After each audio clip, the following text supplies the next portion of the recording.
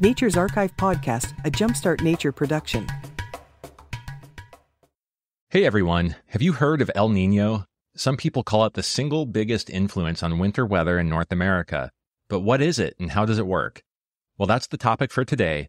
And in order to properly get into El Niño, we need to talk about ocean temperatures and weather more generally, just a little bit. Today's guest is, well, me. So I'm not an expert on these topics, but I know the basics and enough to be dangerous. But more importantly, I do have an expert climatologist interview coming up soon, so I think this episode is going to serve as a great primer of sorts for that interview that will probably be out towards the end of the year. Also, I'll work in a little bit of ecology here and there. In fact, the name El Niño has an ecological story that I'll tell you about. And looking ahead, we have more great Nature's Archive coming. We have an episode on wildfire, including prescribed burning and wildfire communication. We also have a great guest discussing dendrochronology. That's a big word, but it simply means the science of tree rings. And I have to admit, it turned out to be much more complex and even more fascinating than I ever imagined. There's so much to be learned from tree rings. And do you want to learn about nocturnal nature? The animals and their adaptations to be active at night. That's very interesting, and that's coming up soon as well. And the really big news, where I've been spending a ton of time lately, is our Jumpstart Nature podcast launches on Monday, October 2nd. This podcast is very different from Nature's Archive, aside from the fact it does discuss nature topics. So here are a few of the differences. Every episode dives into one topic, but it has the help of multiple guests, and it reveals myths and surprises of that topic, all in a concise and entertaining narrative format. So instead of a free-form interview like Nature's Archive, this is actually produced and put together to tell a story with the help of all of these experts. And in fact, our host is Griff Griffith. You probably know him from past Nature's Archive episodes, so you can imagine that he's going to be a great narrator and host of the show. So get ready to learn about the surprising truths of lawns and native plants, why feeding birds may not be the win-win that we think it is, and how you can turn it into a win-win, actually. And we'll learn about the surprising psychological concept that's driving biodiversity loss, and how plants and animals need connection and community to survive as well. Lots of great stuff. Can't wait to share it with you. This is our pilot season, is what we're calling it, because we want to learn from you and learn from the audience what you like and how to make it better in the future. I literally have a set of slides with proposals for something like 60 additional topics that I think are all very compelling. I really want to make this work, so please check it out. Our trailer is already up. You can subscribe right now. And once we launch on the 2nd, I would love it for you to leave feedback and share it and do everything you can to help me continue to make these podcasts. All right. If you've been listening to me for a while, you've probably heard me comment on the fact that I'm a little bit of a weather nerd among my various nerd hobbies. And I wear the crown of nerd proudly because I love to dive moderately deeply into topics and really get into the weeds with them. And I think I have a knack for learning. I don't always have that knack for remembering. So this episode was a lot of fun to put together because it forced me to dig deep and remember some of the concepts that we're going to talk about. Living in California, we have boom and bust cycles of precipitation. And for that reason, I'm particularly fascinated with El Niño, which is a cyclical fluctuation in ocean temperatures, and it has a global impact on weather and animals for that matter. And more accurately, El Niño, when we're talking about this, it's one part of a cycle that is more formally called the El Niño Southern Oscillation, or ENSO, E-N-S-O. Here in California, El Niño events more often than not bring extra winter rains, especially in the southern half of the state. Sometimes these rains can also be quite excessive, leading to flooding and landslides and other impacts.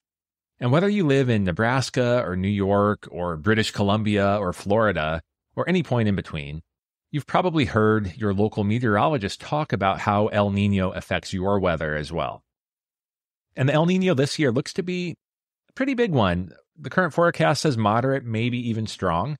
So I think this is a great time to explain exactly what this means, because the impacts of El Niño are right around the corner.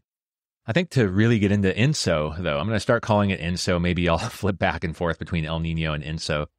It's important to first understand why and how oceans play such a critical role in weather. And I cannot stress that enough. Oceans disproportionate impact to global climatology. First, did you know that water is actually denser than air? Well, you probably did, even if you haven't thought about that fact recently. I'm sure you know this at least intuitively, because after all, if water was less dense than air, it wouldn't collect in depressions on land and form lakes and ponds and oceans. That's a form of liquid water being more dense. Some of you might be saying, but wait, water vapor is actually less dense than air. And that's actually true as well. And this is one of the amazing facts about water. I was actually really tempted to do a rapid fire, like this is why water is such an amazing thing and all of the remarkable properties that it has, but I'll spare you from that. But water vapor is the gas form of water. It's less dense, which is why when it evaporates, it actually rises into the air. Anyway, back to liquid water, which is roughly, by the way, 800 times denser than the air near the surface of the Earth. I say roughly because things like salinity and temperature and some other factors can minorly affect that density. So remember, 800 times denser than air. That's much more dense. This density is an extremely important factor in weather because it means that water can also store a whole lot more energy than air. So the denser the material, generally the more energy it can store. And we'll talk a bit more about that. And it takes much more energy in turn to change the temperature of water than it does to change the temperature of air. So here's a simple example. Anyone who's ever owned an outdoor swimming pool or maybe used an outdoor swimming pool probably recognizes that it takes a while for the water to warm up in the spring and early summer. And it might retain its warmth even when the air is cooler at night, or like in the late summer when the weather is starting to cool down, but that pool may stay warm just a little bit longer. If, like me, you haven't owned a swimming pool, you can see the same property with other dense materials like stones or boulders or maybe even a concrete driveway. It retains more heat energy at night and may still feel warm even when the ambient air temperature has cooled off. This is also why you often see snakes on roadways in the evening. So the air starts to cool down. They want to thermoregulate. They want to transfer some of that heat energy from the road into their body so they can remain active a little bit longer. But that's just part of the picture when it comes to water. Not only is water denser than air, it has this other amazing property where gram for gram, it can store more heat than most other materials on Earth. Yes, water, simple water that we deal with every day. So in physics, the unit of heat capacity, the amount of heat that can be stored, it's called specific heat. And 1 gram of water has about 4 times the specific heat of 1 gram of dry air. 4 times. So recall that water is 800 times denser than air and has 4 times the heat storing capacity. So like back of the envelope math, that's like 3,200 times the heat in the same amount of space as air, at least the heat storing capability. So now imagine, and by the way, that number is not quite right, but it gives you a rough idea. Now, okay, imagine Earth. Take a step back, pretend you're an astronaut floating out by the space station. You see Earth passing below you. And as you've likely heard, the oceans cover nearly 70% of the surface of the planet. So that's the majority of what you're seeing right now as you rotate above the Earth as this astronaut. And those oceans, what you can't tell, they run very, very deep. The Mariana Trench, the deepest part of the ocean, is about 36,000 feet deep. Compare that to Mount Everest, the tallest part, which is 29,000 feet tall. So the deepest part of the ocean is deeper than the tallest part of the crust of Earth. Now, some estimates are that the median depth of our oceans are 12,000 feet. That's very deep. It's amazing. So yes, we have a lot of heat storing capacity in this huge volume of ocean water. 70% of the Earth, 12,000 feet deep. It's a lot of water. The deep ocean water is not as warm as the surface of the water, but in turn, you can think of the ocean as a giant heat sink. So they have this capacity to store so much heat on an ever-increasing basis. It can just keep absorbing and absorbing and absorbing. So this is kind of an abstract concept. We haven't really talked about how all this heat really affects the weather. So I'm going to start with a real simple example that many people living on the West Coast have probably experienced. So where I live, I'm in San Jose, California. I'm about 25 miles from the Pacific Ocean. And the Pacific Ocean, just for your bearings, it's west of me. And here in the Northern Hemisphere, in the mid-latitudes of the Northern Hemisphere, most of our weather comes from the west. So it is coming over the Pacific Ocean towards me.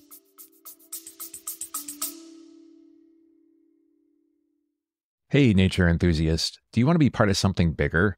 Well, we're building a movement at Jumpstart Nature, and we've just added some new volunteers to help with our podcast and website. But this means our costs are going up too. I need to purchase software licenses to give them access to the production tools we use. For example, one media editing license costs $21 a month. And this is where you come in. Please consider supporting our mission by contributing to Jumpstart Nature through our Patreon or direct contributions, or even purchasing some logo merch. Check out all these options at jumpstartnature.com/donate, also linked in the show notes. Not ready to make a financial contribution? Then please share this episode with 3 friends. Sharing what we do is actually one of the very best ways you can help us. Thank you all for your continued support. So it turns out that there are huge ocean currents that shuttle water at continental or even oceanic scales. Imagine the size of an ocean, and there are currents that are flowing and channeling water throughout the whole perimeter or length of that ocean.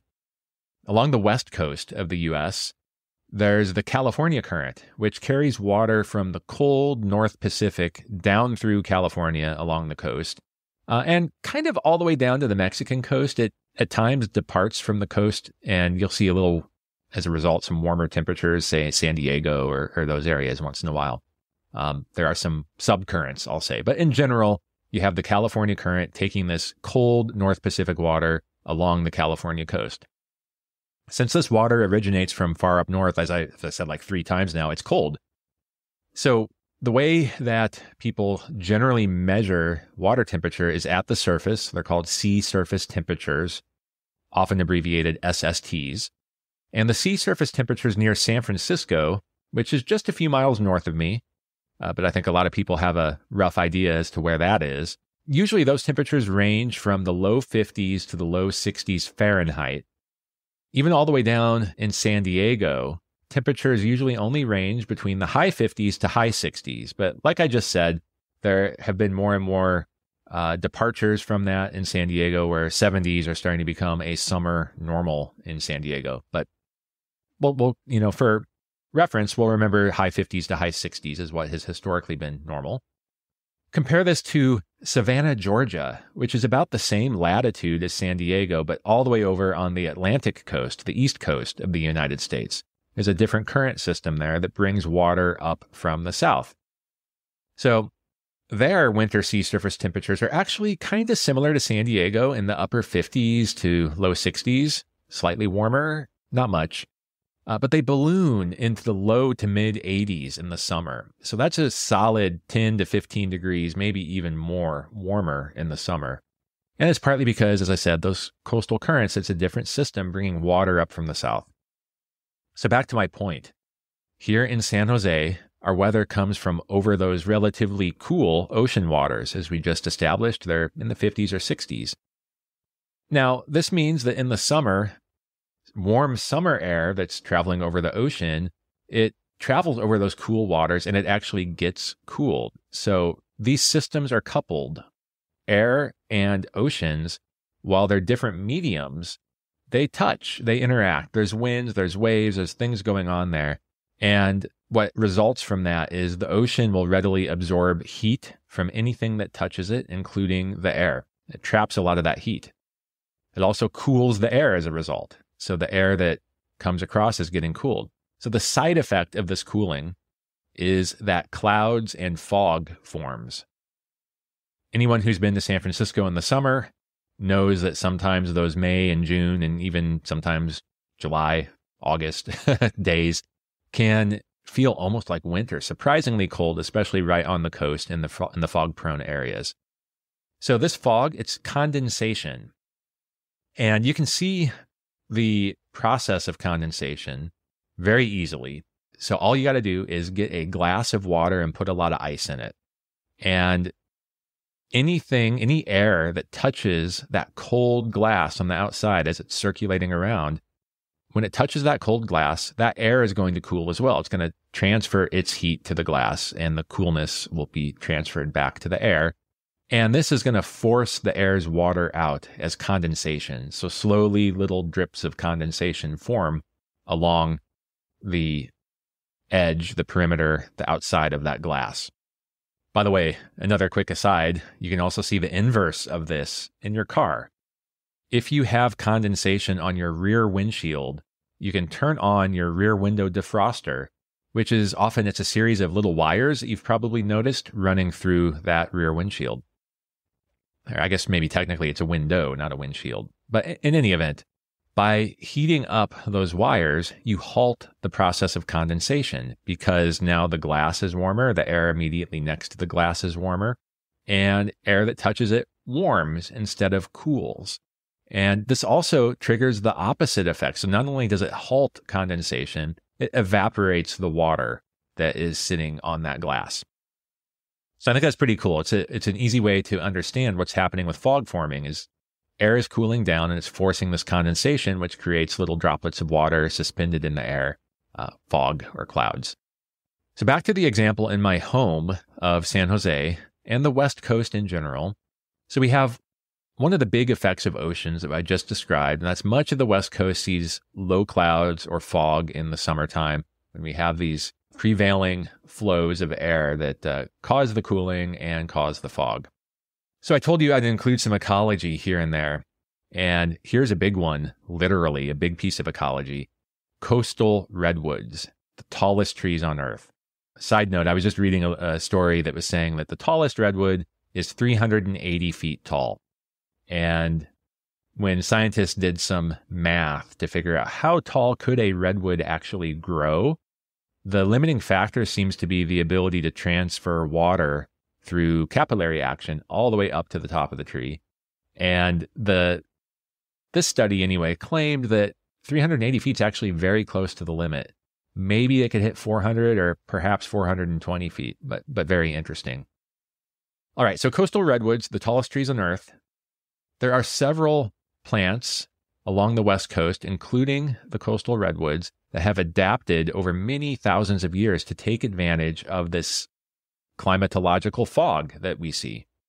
So using redwoods as an example, they have special leaves that cause the condensed water to drip down to the ground, and then they can absorb that water through their roots. So it kind of like turns the fog into light rain.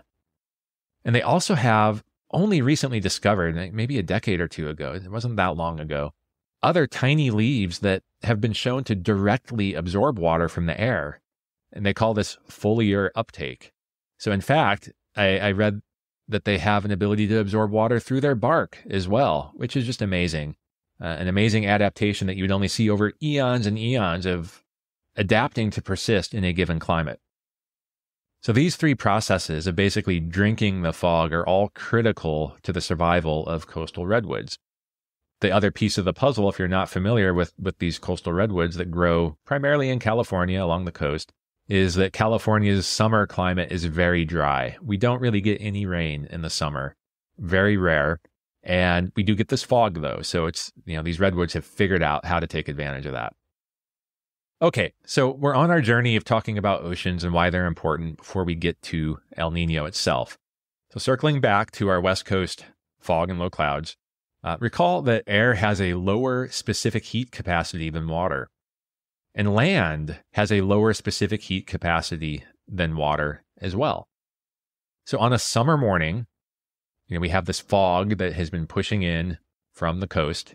Land will warm more quickly than the ocean. It has lower specific heat, meaning it can more easily warm up, more quickly warm up. So the warm air can hold more water vapor as well than cool air can. So this warming halts the condensation, just like that defroster on the back of your windshield, and it causes the fog to burn off. So this is a very normal pattern. I'll wake up with low clouds almost every day in the summer, even today here in September, low clouds. And then depending on how deep, how much moisture, how much fog, it can take a couple of hours to maybe even until 11 or noon or something like that for it to burn off. So I want to point out there are some other factors here. It's not just the California current that causes cool water along the coast. There are certain areas that are even cooler, and this is caused by a process called upwelling.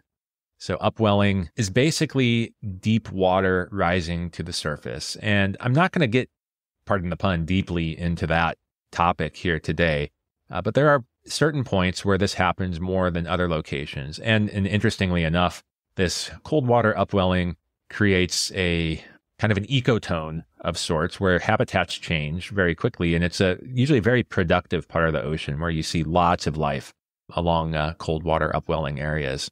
Okay, another thing to keep in mind is that once in a while, the weather doesn't purely flow from west to east. Storm systems can kind of get backed up. There might be a blocking high pressure system or different things like that that can create a reverse flow. And when we have these rare offshore flows, we don't get the fog.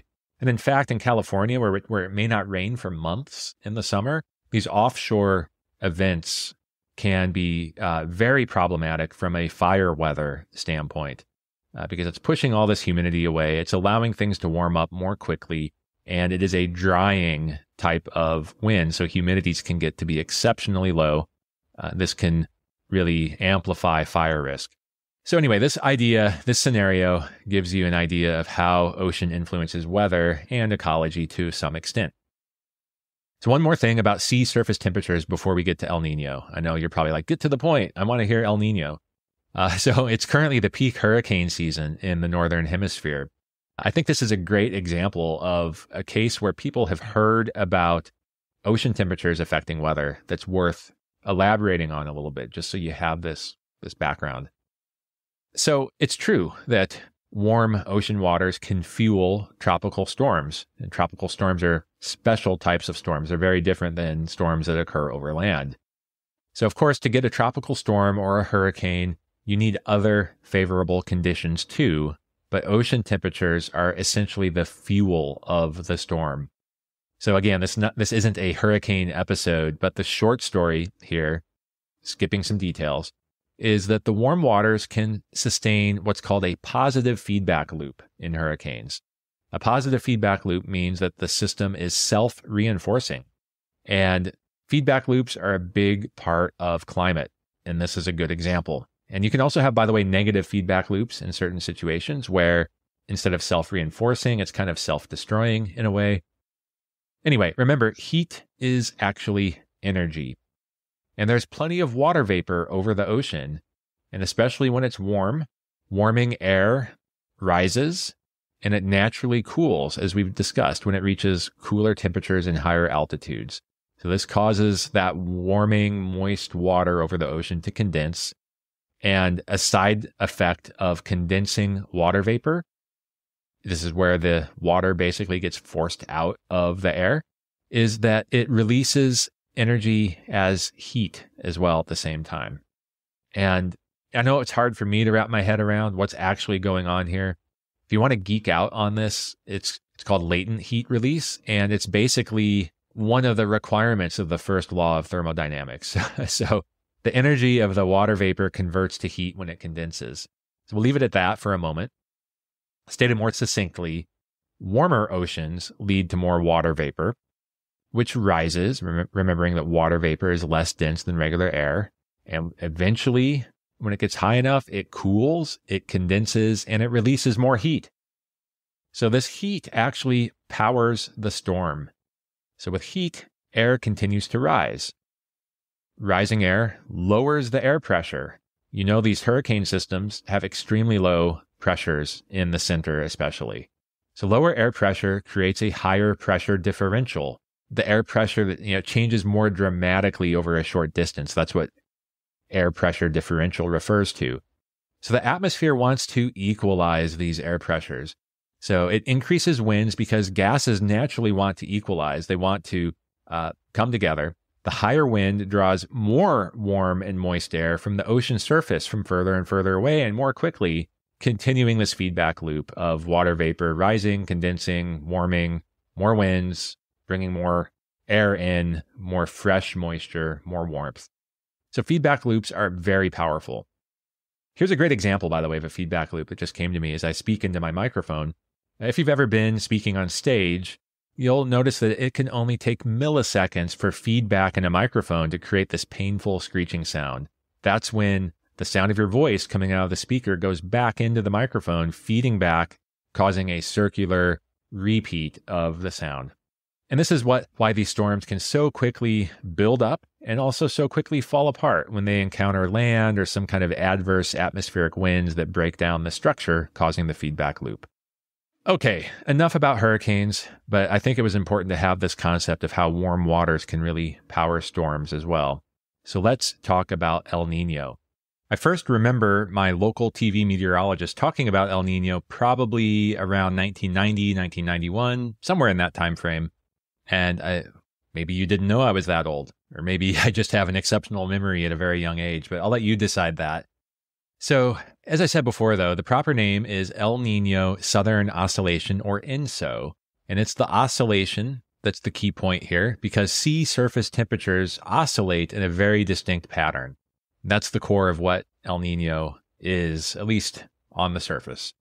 So while it took until the late 20th century for El Niño and ENSO to reach the common weather vernacular, the effects were actually first documented as early as the 16th century. So this is not a new thing, even if the term might seem relatively new to you. But what is it? So here's an analogy. It's the best I could come up with. Hopefully it gives you at least a surface level understanding. So imagine you have two friends sitting on a huge seesaw. And one of them is named El Niño, and the other is named La Niña.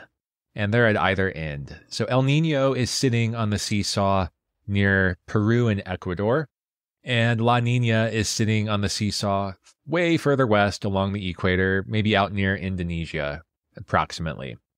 And in this case, the seesaw is a very narrow strip of oceanic water that stretches between these two people across the Pacific Ocean. When El Niño sits on the seesaw, remember El Niño is near Peru and Ecuador, all the warm water moves towards that area.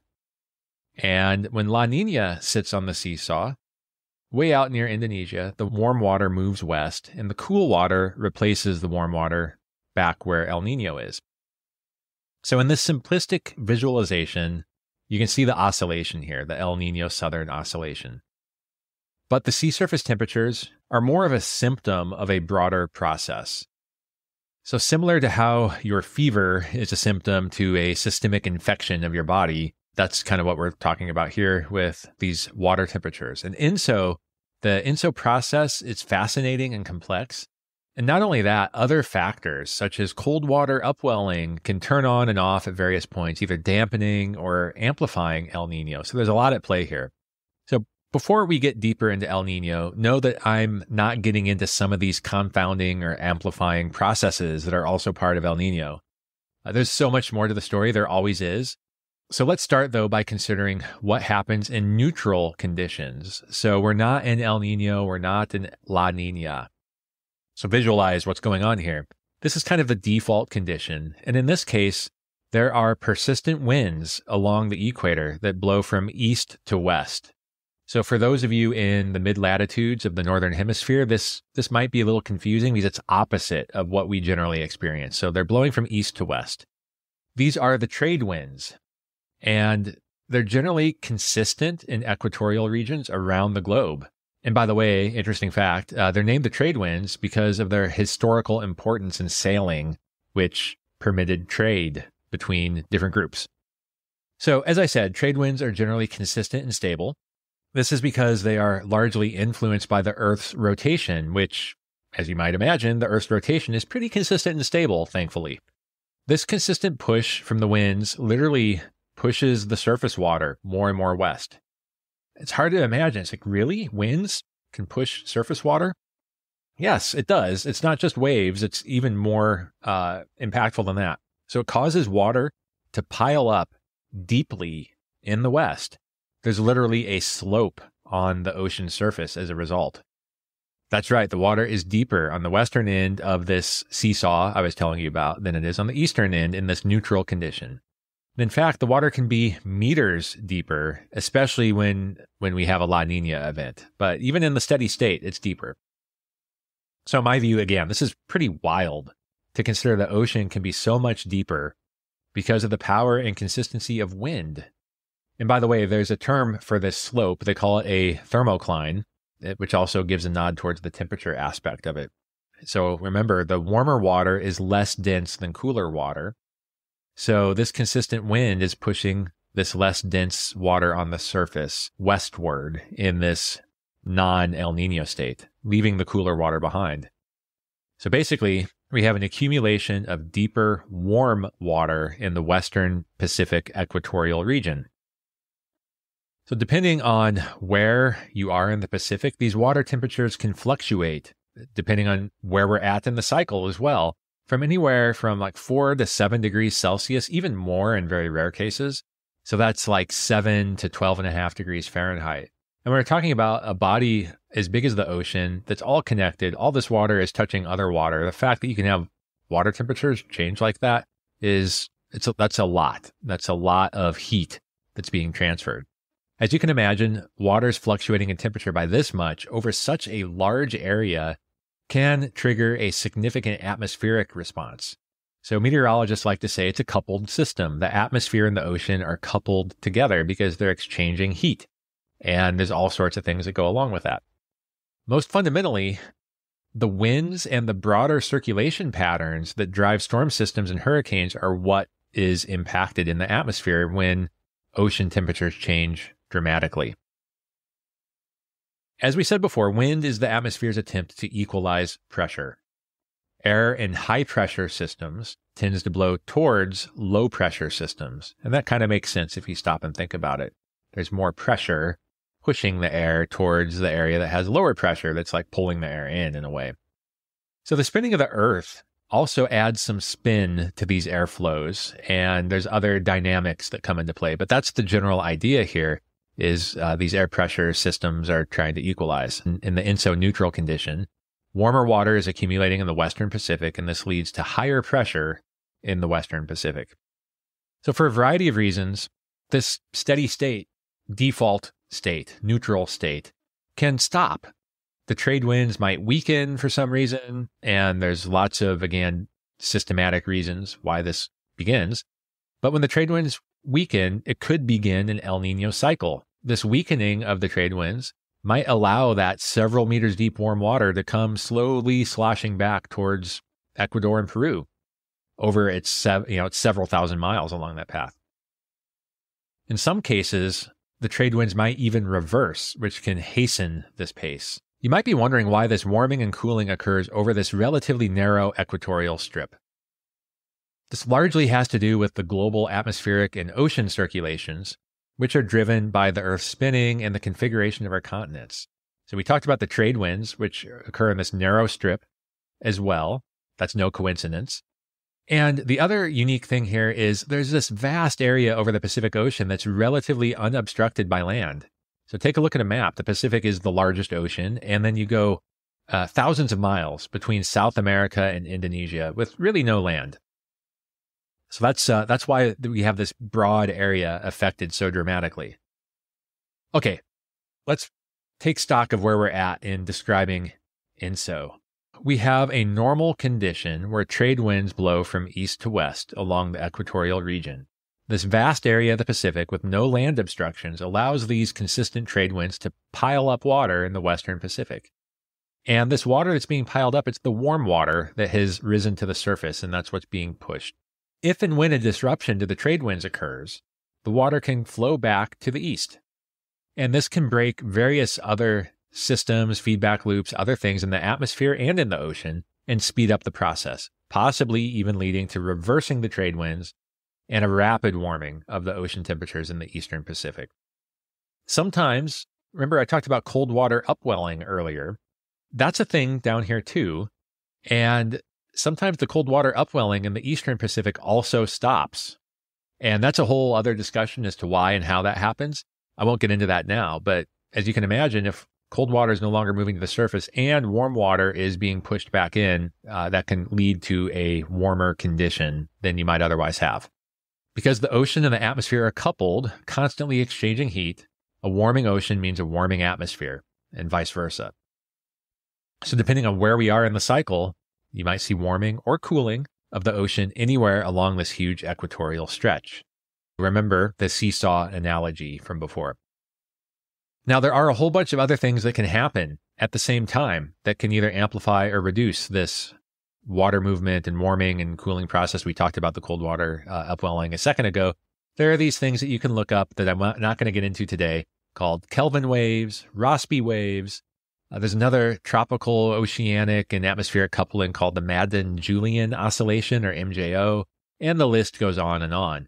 And I have a casual understanding of a few, but the depth is really beyond me. I'm not going to go out on a limb and try to explain any of that, because not only would it turn this podcast into like a 3-hour podcast, but I would probably have a lot of facts wrong. So I'm not going to do that. But I did want to call out that, like everything in earth sciences, we're dealing with a very complex multivariable system. So we have to generalize a little bit. So forecasters are anticipating a strong El Nino this winter. And in case anyone's listening to this in the distant future, we're talking about the winter of 2023-2024. So let's look at why they're saying that there might be a strong El Nino and what that means for our weather. In the United States, the National Weather Service, it's part of the NOAA agency for National Oceanic and Atmospheric Administration. The National Weather Service has a climate prediction center that focuses on things like this, and they're the authority for ENSO predictions. They release a monthly ENSO report that anybody can download and look at, and I'm going to link to it, of course. This it's usually around 30, 32 slides, somewhere in that range, and it includes maps and graphics and some interpretation of the current and the forecasted status. So in these reports, you'll see that they look at sea surface temperatures across the whole range of the El Nino band, and they refer to these as like ENSO 1 through 4. They keep track of the status and the trends and the models. They look at things like Kelvin waves and other factors that can contribute to El Nino. And from that, they develop a forecast. So the most recent update was on September 18th, just a couple days ago as I record this. And this forecast indicates a greater than 95% chance of El Nino through March of 2024. And the models also indicate a potentially strong El Nino, but the strength of the El Nino is not the full story. Every El Nino is, in fact, different in its strength and its duration. You probably expected that. That's true for most weather. But additionally, the specific location of these temperature anomalies in the ocean can also vary. And we talked about the coupling. So if the location of where the warm water pools the most is different, you could expect a slightly different impact to the atmosphere. This year, we appear to have a more easterly event from what I've read. We'll talk a little bit more about why that's important here in just a moment. So let's talk about what might be the elephant in the room, at least I know for a lot of people it is. And that is, how is this thing that you're talking about that's happening way down in the equator, ocean temperatures in particular, affecting weather way up here in North America and beyond, in fact?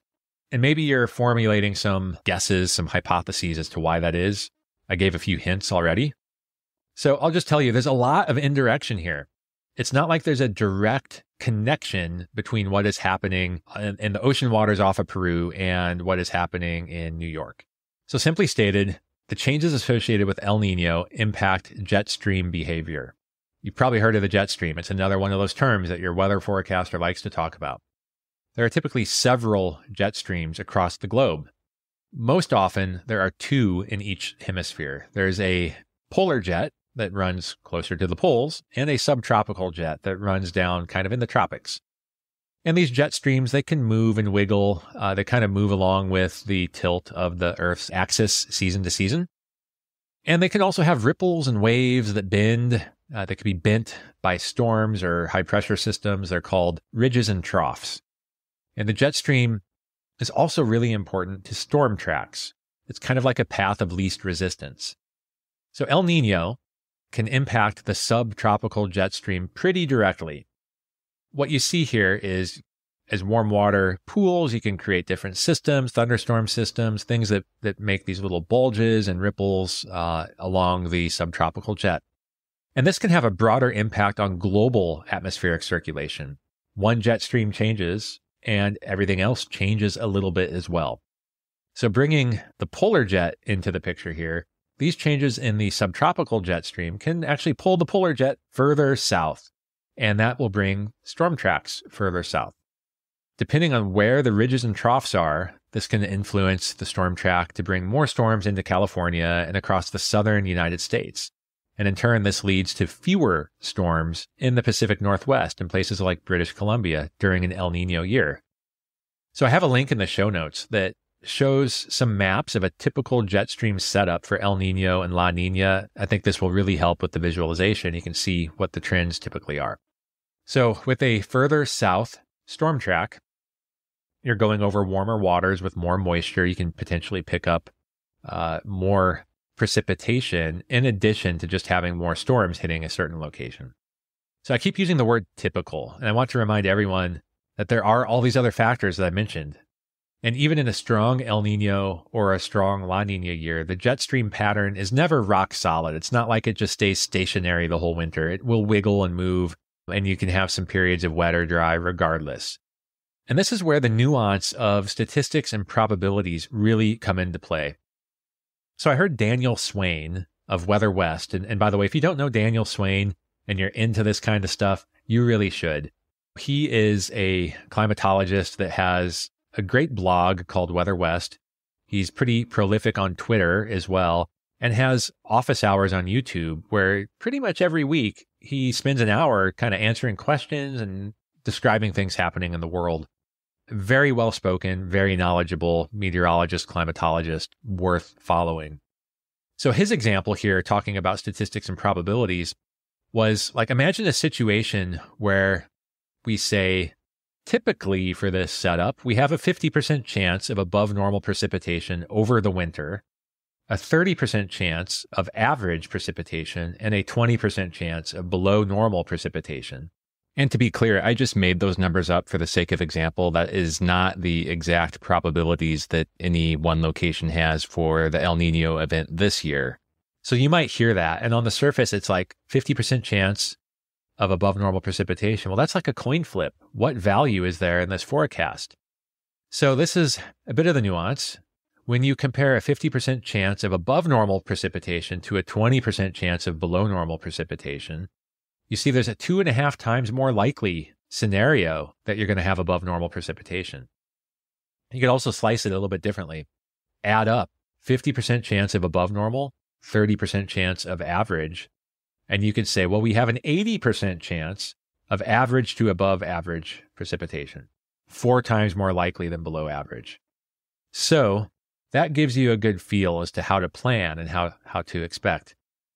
These are probabilistic predictions, and they're extrapolated across an entire season, which will obviously have ups and downs. You might start off drier or wetter than expected, and then it changes for the rest of the season, for example. And the other big variable is exactly where the storm tracks are set up for the longest period of time. So some El Niños tend to focus a little bit further south, such as Southern California, for where a lot of storm systems will make landfall. And others may focus more in the central or northern California. Time will tell. It's hard to say exactly what's going to happen here this year. One of the other unknowns that's kind of unique to this year and unique to some more recent years is that global oceans are warmer than normal kind of almost everywhere. And this is 100% attributed to climate change and global warming. So the northern Pacific is particularly warmer than normal. And again, this is not related to El Nino. This is just another factor. It's not clear exactly how this will impact El Nino, because again, there's a coupling. So this warmer North Pacific water combined with an El Nino has not been observed before in this exact configuration. Maybe it will kind of offset the El Nino, but it's also possible that this extra warmth over what would be the winter storm track could allow for more precipitation and stronger storms. It's more energy. It's more water vapor. And speaking of Daniel Swain, this is what he's leaning towards at the moment based on his YouTube office hours that I alluded to before. So he's suggesting that there'll probably be a noticeable El Nino event that affects more southerly locations because of this eastern location of the El Nino in general. And there may be some stronger storms than usual because of this extra warmth in the northern Pacific Ocean. The other thing that he pointed out is that it often takes until late December or January for the effects of El Nino to fully kick in the Northern Hemisphere. And I can remember the big El Nino in, 1998. And that was definitely the case. Everyone was like, where is it? But when it kicked in hard, and it caused a lot of rain, a lot of landslides, a lot of flooding. Okay, back to ecology for a moment. So if this El Nino impact pans out, as just described, it may mean that areas in Canada that have been ravaged by wildfire this year may actually see a dry winter. The storm track is going to get pushed further south. These wildfires have been occurring at a scale that's just really, frankly, hard to imagine in the boreal forests up there. And most are in very remote and very rugged areas. So believe it or not, there's actually concern. Some people think that some of these fires may actually persist over the winter. They may not be extinguished. And a bit of this is because even though it may get cold up there, they may get some snow, the really carbon-rich peat areas, which can accumulate very deeply in some of these systems, can smolder and burn and actually underground retain their heat and smoldering. So without enough rain, that will continue, and they can reemerge in the springtime or summertime when the conditions are right. It's pretty crazy to think about. And of course, ocean temperatures are the primary habitat driver of the oceans themselves. So along the equator, marine life is going to dramatically change as the water temperatures change. In fact, one of the most famous early descriptions of El Nino comes from, at least as the legend says, Peruvian fishermen. They referred to the phenomenon as El Nino, which in Spanish means the child or the boy. What they noticed was disrupted fishing patterns with the arrival of this warmer than normal water that often occurred right around Christmas time. Thus, El Nino in reference to the birth of Christ. So here in North America, what can we expect? Well, I just mentioned Southern California, maybe Central California, has a higher probability than not of seeing more rain than usual this year, and those storms may be a little bit amped up from the warmer North Pacific waters. And this storm track will typically also proceed along the southern part of the United States, like Texas and into Florida, which may see some wetter, snowier, cooler weather as a result. And then as you head north into the northern plains and the upper Midwest, it will probably be drier and perhaps even slightly warmer than normal. At least that's what the typical trends show, probabilistically. In the areas that do see excessive rain, of course, this will lead to higher stream flows, possibly flooding in some spots. And these are important ecological processes, even if they are destructive at times. Other areas might see warmer and drier conditions. Again, part of the ebbs and flows in weather that translate into some ecological winners and losers, at least in the short term. Okay, so that about wraps it up. I hope you enjoyed the solo episode. I know that I enjoyed writing it. In fact, let me know if you did enjoy it, because I can consider doing some other topics in the future. I don't have tons of these topics where I can just sit down and write out an outline for an episode and speak to it, kind of freeform like this. But there are a few, and maybe I can do more. And as I mentioned, I included a lot of great links in the show notes that include visuals of ocean currents, jet streams, Rossby waves, and more. And I also linked to Daniel Swain's website and his YouTube channel. Definitely worth looking at. I always learn so much from him. Thank you so much for sticking with me through this episode. I truly hope you enjoyed it. And if you did, please share it. It really means a lot to me. I appreciate all of you. Thank you. Thanks for sticking through the entire episode. If you made it this far, I hope that it means that you enjoyed it. If so, please spread the word and share this episode with 3 friends or groups that you think would enjoy it too. As for today's episode, let me know. Did I miss anything? Was there a topic I should have covered? Let me know at podcast@jumpstartnature.com or DM me on any of my social accounts. I'll do my best to answer your questions. You can find me at Nature's Archive, one word, on Instagram, Facebook, and Twitter. I also share photography, nature stories, and much more on those accounts, so you can follow just to stay in touch, too. And despite being called crazy by numerous friends and colleagues, last year I left my tech career behind to start Jumpstart Nature, which Nature's Archive is now part of. For the sake of myself, my family, and the planet, I need to make this work. So please also consider becoming a patron at patreon.com/jumpstartnature. I offer some exclusive content and perks, and you can start donations as low as $4 a month. Lastly, please also check out our latest creation. It's the Jumpstart Nature podcast. We just completed our pilot season, where each episode reveals an unseen, surprising, or misunderstood nature topic with the help of experts and our host, Griff Griffith. It's entertaining and inspiring, and even reached number 3 on the Apple Nature podcast charts. There's much more on our roadmap, but we need your support, so check out jumpstartnature.com for more details. Thank you.